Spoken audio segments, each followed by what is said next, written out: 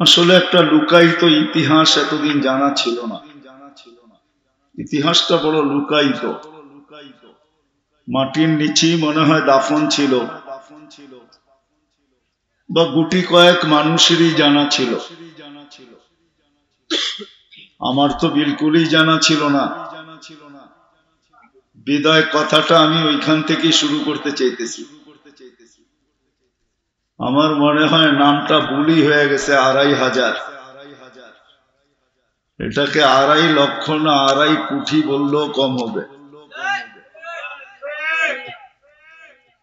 কারণ যেই ব্যক্তিত্বের স্মরণে আজকে আমরা একত্রিত, ইতিহাসের পাতার অথই তলে এটা লুকায়িত ছিল। আমাদের দেশে ইতিহাসের চর্চা নাই বিদায় অনেক রত্নই আমাদের মাটির নিচে লুকানো আছে, যেটা আমরা জানি না, যার স্মরণে আজকে আমরা উপস্থিত। এখানে হযরত মৌলানা মফিজউদ্দিন রহমতুল্লাহ আলাইহি, উনি শাইখুল হিন্দ, যার ৪৫,০০০ ছাত্র। এক একটা ছাত্র সূর্য, যার সামনে কিছুই না। আকাশের সূর্য বলেন, এটা ওনাদের কাছে কিছু না। আজকে হয়তো বোঝানো যাবে না, কেননা সূর্যটা সারা দুনিয়া আলোকিত করে তো। কিন্তু এটা আমরা জানি একবারে আলোকিত করে না, পাট পাট আলোকিত করে। সূর্যটা কিন্তু একবারে দুনিয়া আলোকিত করে না। এখন দেখলে দেখা যাবে সেই ইন্দোনেশিয়ার মাথা থেকে নিয়ে সৌদি আরব পর্যন্ত এখন অন্ধকারে ঢাকা। আবার যদি একটু আলো আগে চলে যাই, তো ইউরোপ থেকে নিয়ে দেখা যাবে প্রশান্ত মহাসাগরের অর্ধেক পর্যন্ত এখন আবার আলো খাখা করতেছে। সূর্য কিন্তু একবারে পুরা দুনিয়াটাকে আলো দিতে পারে না। বোঝেন আমার কথা? কিন্তু যে মানুষটা আমাদের এখানে শায়িত, যার স্মরণে আমরা একত্রিত, এখানে ওনার ওস্তাদ যিনি ছিলেন, আমার মনে হয় কেননা ১৯৪৪ সনে ওনার দুনিয়ার থেকে বিদায় নেওয়া। উনি কমসে কম ৩০ বছর আগে দারুল উলুম দেওবন্দের ছাত্র ছিলেন। তখন ১৯১০ সন চলে। ওই সময়ের ইতিহাসের পাতায় দেখলে দেখা যাবে শাইখুল হিন্দ মাহমুদুল হাসান রহমতুল্লাহ আলাই তখন মনে হয় জীবিত ছিলেন। আর উনি এমন সূর্য ছিলেন যার ৪৫,০০০ ছাত্র। এক এক ছাত্রের মোকাবেলা এই আকাশের সূর্য একটা না। আমি আবার বিজ্ঞানের দিকে চলে যাব। একটা সূর্য না, কেননা আমাদের ছায়াপথে যতগুলো সূর্য আছে, আমাদের ছায়াপথে ৩০,০০০ সূর্য আছে। একটা সূর্য শুধু আমাদের দুনিয়ার উপরে। আমার মনে হয় উনি যার ছাত্র ছিলেন শাইখুল হিন্দ মাহমুদুল হাসান রহমতুল্লাহ আলাইহি, উনি এই ৩০,০০০ সূর্যের উপরেও সবচেয়ে বড় সূর্য ছিলেন। আর উনারই ছাত্র ছিলেন আপনাদের এই, যেটাকে বলতেছিলাম ২৫০০ বললে ভুল হবে, ২.৫ লাখ বললেও কম হবে, ২.৫ কোটি বললেও কম হবে। যদিও থানার নাম ২৫০০। এইখানের সন্তান, শুধু এই থানার না, ইতিহাসের পাতা দেখলে বোঝা যায় ওনার দ্বিতীয় বাংলাদেশে আর কেউ নেই। আলেম জগতে ওনার সময়ে বাংলাদেশে আমার মনে হয় না দ্বিতীয় কোনো সন্তান ছিল তখনকার যুগে দারুল উলুম দেওবন্দ। এরকম ব্যক্তিত্ব আমি 2 ঘন্টা এটাই বলতেছিলাম, আমি যে কি বলবো আমি বুঝতেছি না, আমিও হারায় গেছি। আমি 10টায় আসছি, এখন কয়টা বাজতে শুরু করছে? 1:45। 12:30 পর্যন্ত আমি এটাই বলতেছিলাম আর ভাবতেছিলাম যে এত বড় ব্যক্তিত্ব আমাদের দেশে লুকানো আছে আর আমরা চিনি না, জানি না। এই জন্য বড় সৌভাগ্যবান 2,500 মানুষ যে ওনার মতো একজন ব্যক্তিত্ব 2,500 মাটির সাথে মিশা আছে।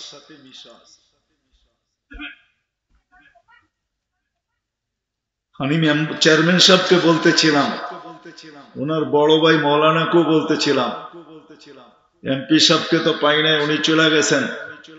আপনাদের মাধ্যমে আমার ওনাদের কাছে অনুরোধ থাকবে, ওনারা যেন এই ইতিহাসটাকে উদ্ঘাটন করে আর এটাকে বিরাট একটা ব্যানার হিসাবে এখানে উপস্থাপন করে। কি আপনারা একমত? বুঝাইতে মনে হয় পারি না। উনি আমাদের দেশে ইসলামিক জগতের বিরাট বড় এক ব্যক্তিত্ব।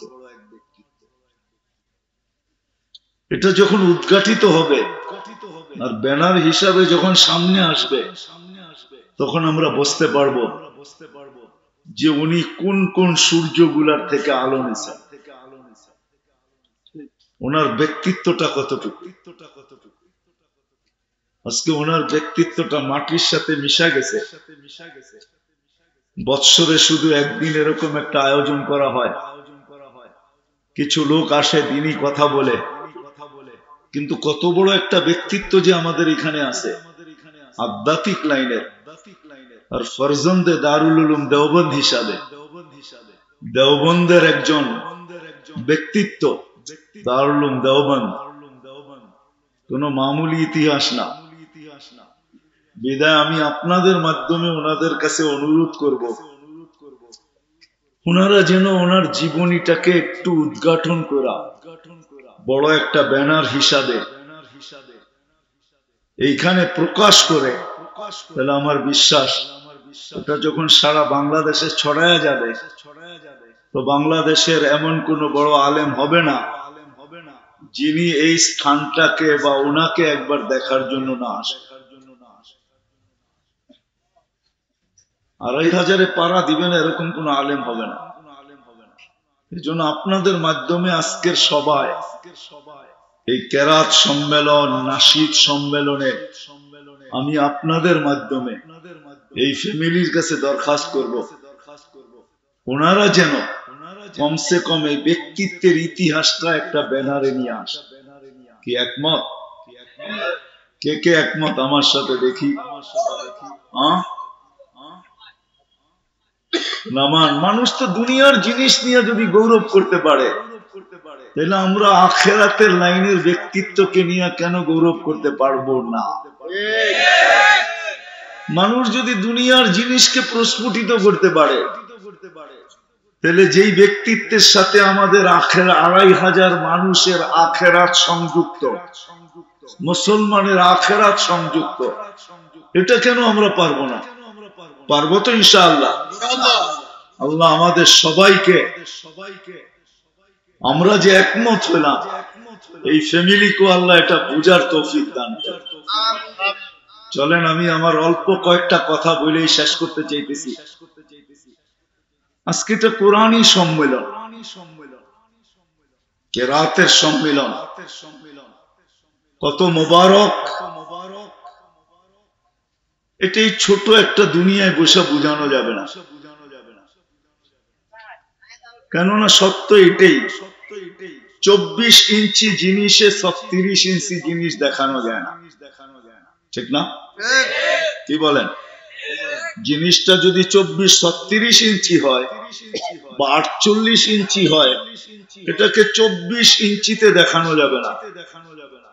ঠিক আজকের মাহফিল বা আয়োজন কেরাত নাশিদ সম্মেলন, এটা যে কি জিনিস এটাকে এইখানে বসে বোঝানো যাবে না, দেখানো যাবে না, কেননা কোরআনের সম্পর্ক এখানে। কোরআন কালামুল্লাহ, আল্লাহর কালাম। যে আল্লাহ ভালোবাসা আমাদেরকে এই কালাম দিছেন। কোন উম্মতকে কিন্তু আল্লাহ কালাম দেন নাই, কিতাব দিছেন বটে, কিন্তু কালাম দেন না। স্বয়ং আল্লাহর কালাম। এই জন্যই তো আলী রাদিয়াল্লাহু তাআলা আনহু বুঝাইতেছিলেন, তুমি কি চাও যে আল্লাহ তোমার সাথে কথা বলুক?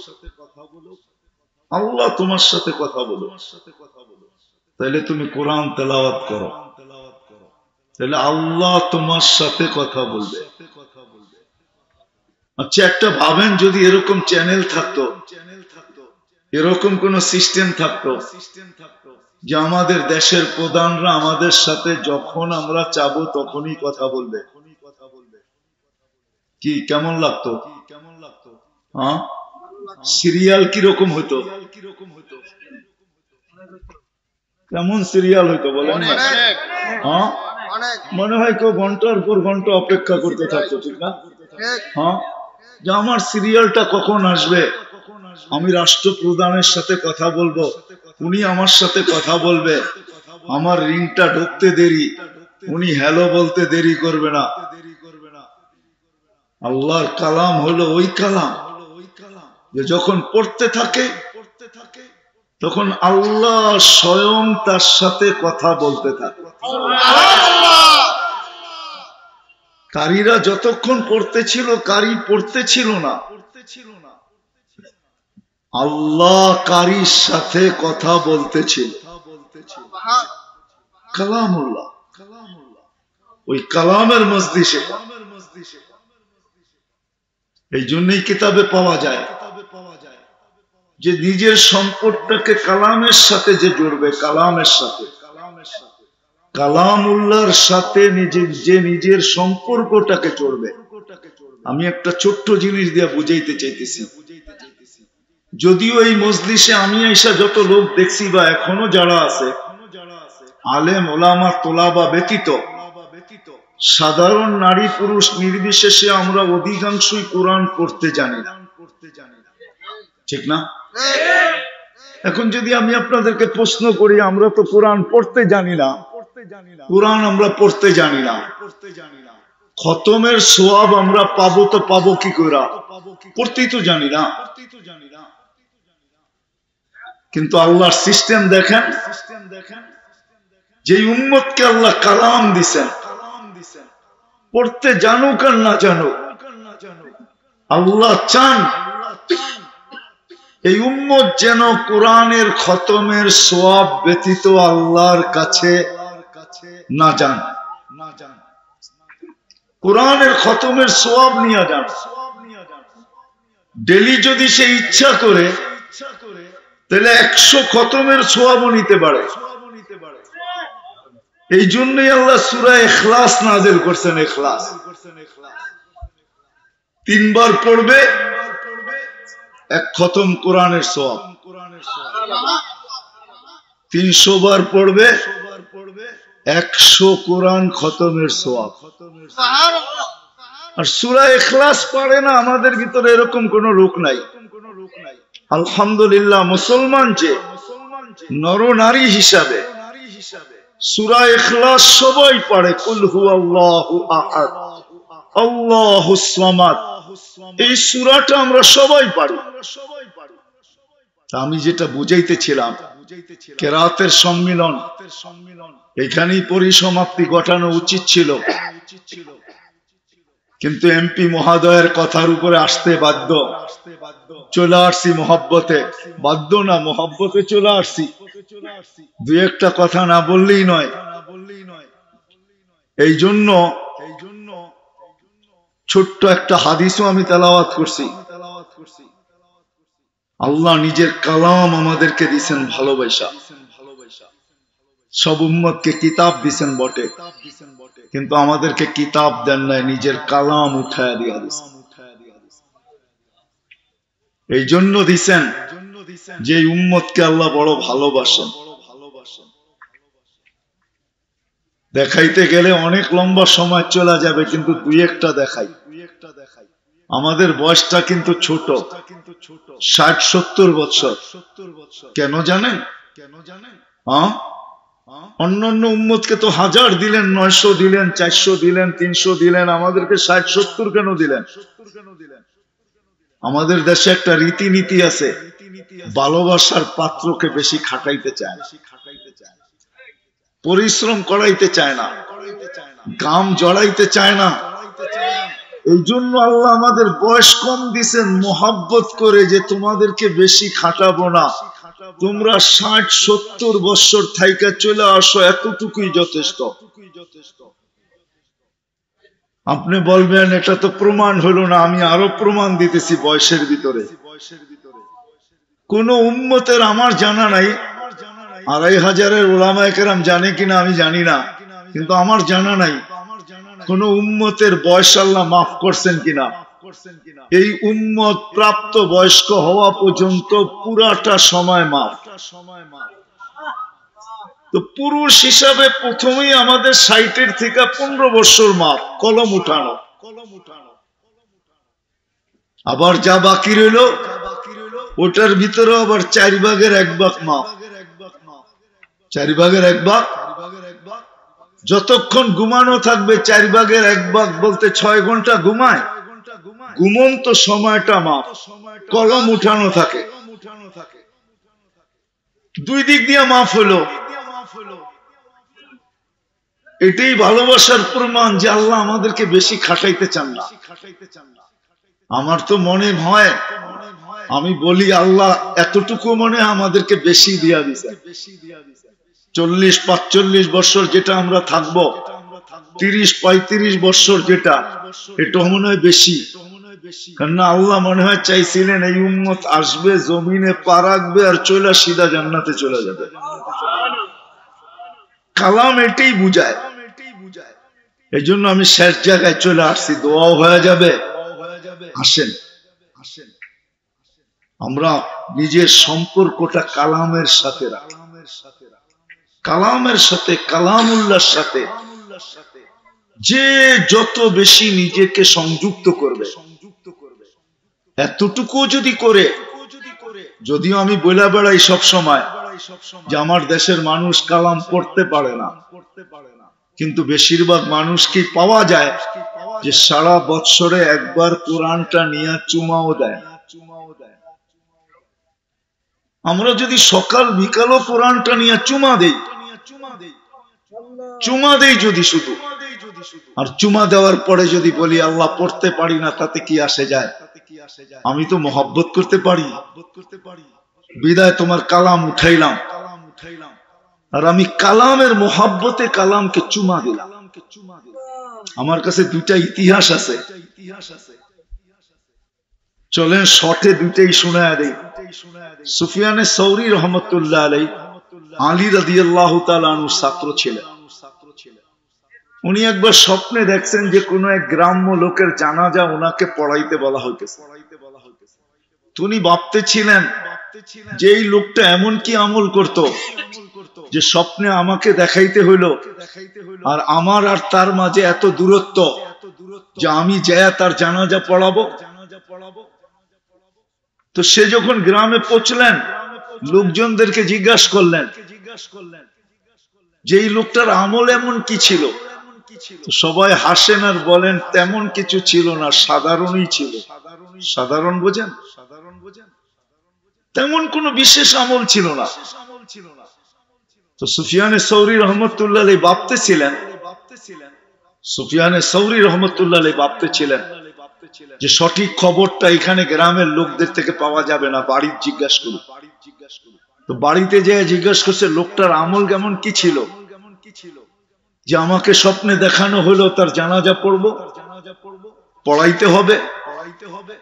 তো বাড়ির লোকেরাও বলল তেমন কিছু আমরা দেখি নাই, সাধারণই ছিল। তো কোন মাধ্যমে সে তার স্ত্রীকে জিজ্ঞাসা করলো যে এমন কি আমল ছিল। তো সেও বলল সাধারণ লোকেই ছিল, কিন্তু একটা আমল তার এতটুকু বেশি ছিল, সে কোরআন পড়তে জানতো না, কিন্তু সকাল বিকাল কোরআনকে নিত আর পৃষ্ঠা উল্টাইতে থাকতো। আর একটু পর পর চুমা দিতে থাকতো, আর চোখের পানি জড়ায় বলতো কালামুল্লাহ, আমার মালিকের কালাম, আমি পড়তে জানি না। সুফিয়ানে সৌরি রহমতুল্লাহ আলাইহি চিৎকার দিয়া বলতেছিলেন হাদা হুয়া, এটাই ওইটা। এই কারণেই এর মর্যাদা এত। সত্য এটাই। 2500 মানুষ,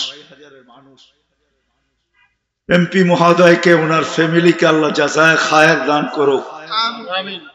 অত্র এলাকার ভিতরে আমার মনে হয় পুরা নারায়ণগঞ্জ আমি কখনো শুনি নাই যে এরকম একটা মাহফিল কখনো কেউ উপহার দিছে।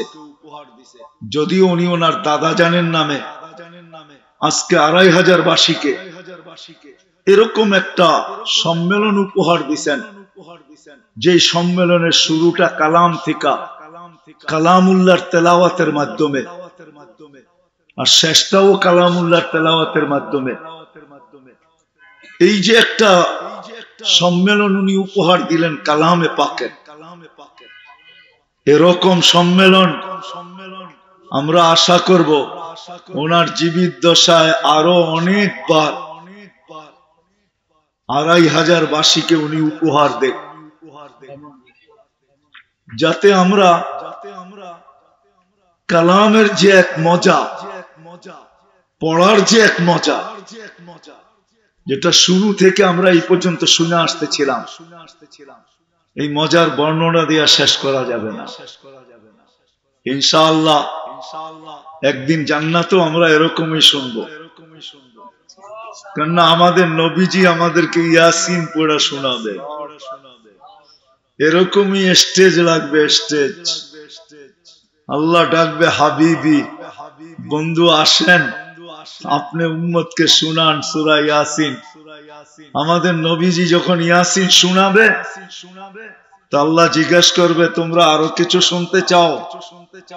তো আল্লাহ ঘোষণা দিবে রেজওয়ান ইরফাইল হিজাব, সরা পর্দা, আমিও কিছু শুনাইতে চাই। ওই দিন আল্লাহ আর রহমান পড়া শোনাবে, আর রহমান। কেমন হবে ওই দিন? নারীও শুনবে, পুরুষও শুনবে। এই জন্য আমি দরখাস্ত করব, এর উপরই আমার কথাকে শেষ করব। আসেন, কোরআনের আওয়াজ দ্বারা, পড়া দ্বারা তো আমরা মুগ্ধ হলাম। আসেন কোরআনের সাথে যদি পড়তে পারি, তাহলে কোরআনের তেলাওয়াত দ্বারা কোরআনের সাথে সংযুক্ত থাকি। কেননা কোরআন ওই রশি, কোরআন ওই জিনিস, তার সাথে যে সম্পর্ক জড়বে তাকে জান্নাতে পৌঁছানো ব্যতীত ছাড়বে না। শাফিউম মুশাফফা, সুপারিশ করতে করতে, লড়তে লড়তে লড়তে লড়তে তার পক্ষে লড়বে, আর লড়তে লড়তে তাকে জান্নাত পর্যন্ত পৌঁছাবে। আমরা নিজের সম্পর্কটা কোরআনের সাথে জড়ি। পড়তে না পারি তাতে কিছু আসে যায় না। আর একটা তো আমি রাস্তা দেখাইলাম, ডেলি কমসে কম কিতাবেও পাওয়া যায়, হাদিসেও পাওয়া যায়, যেই ব্যক্তি 200 বার ডেলি সূরা ইখলাস পড়ার অভ্যস্ত হবে, সে জান্নাতে তার ঠিকানা দেখা ব্যতীত মউত হবে না। জান্নাতে ঠিকানা দেখি সে মারা যাবে। যতবার 10-11 বার যতবার পড়বে, 10 বার। ইচ্ছা করলে আমরা ডেলি 5 বাড়ি জান্নাতে বানাইতে পারি। সূরা ইখলাস বিসমিল্লাহ সহ 10 বার যে পড়বে, জান্নাতে একটা বাড়ি কমপ্লিট হবে।